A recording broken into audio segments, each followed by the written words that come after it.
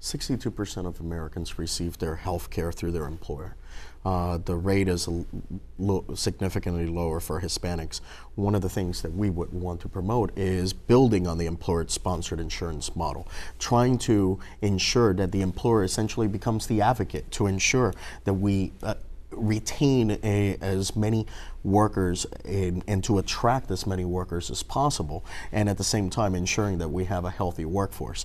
Unfortunately, we have many small businesses that can't afford it because of adverse selection and the structural problems that exist in the small group and non-group insurance markets, and that's the reason why we would want to restructure those insurance markets, which is essentially what a lot of this debate is about, which is health insurance a reform, not a lot of the political debates out there, and also controlling the cost of healthcare.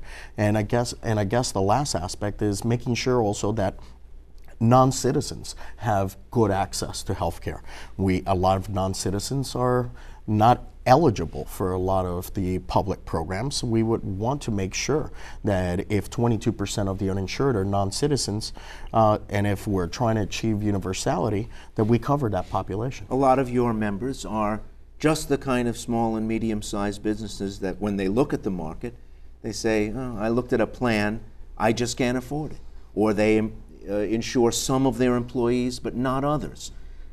How would a market for those people be different? How could you make them different as part of a comprehensive reform so they could buy insurance if they thought that that was a worthwhile investment for their business?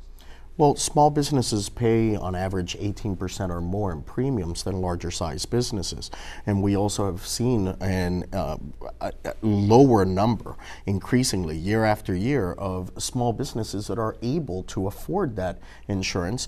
They've tried to shift the risk and shift the cost as much as they can to keep that insurance. They've moved to HDHP, high deductible, premium plans, HSAs. They've tried to do everything possible to try to keep that healthcare plans in place, but they can't afford it. So what we would argue for are exchanges where small businesses can purchase that healthcare and not be able to suffer from the structural problems that are called essentially the adverse selection from not having the base of employees necessary to negotiate good rates with the insurance carriers.